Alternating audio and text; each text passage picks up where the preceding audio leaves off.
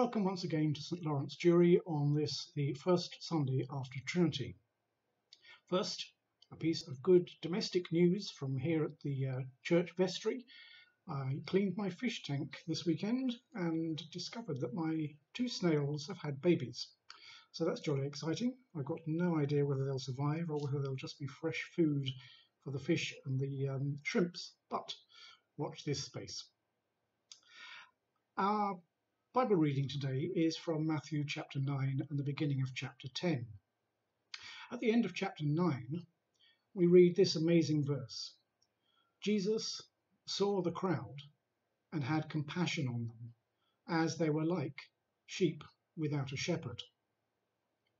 We've heard a lot about crowds this week, but don't worry, this isn't about to turn into either a left-wing or a right-wing rant, but rather to say, well, the idea of crowds therefore caught my attention. Often when we read the Bible, we find out something about what's being said by the odd word in a sentence. And in this particular case, the word crowd tells us that Jesus is looking not to his disciples at this moment, but to those who are coming to hear him and are wondering what his teaching is all about. He sees the crowds and has compassion on them.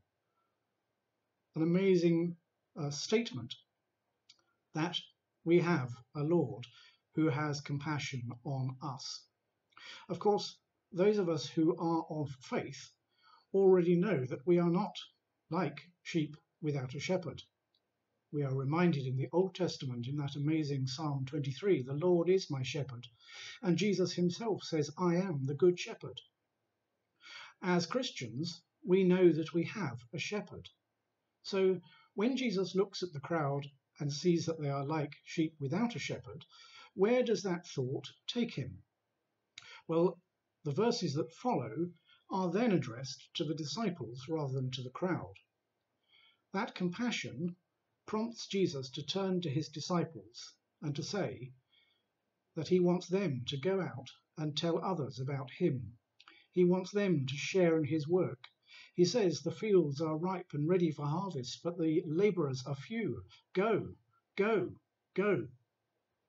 Even in these difficult times, we who know the shepherd need to keep our eye firmly fixed on him, and we need to remember his call in our lives, that as he has compassion on those who do not yet know him, so we are part of that task force that are to go out and to tell others of the Good Shepherd and of his love, his care, his death, and his resurrection for them.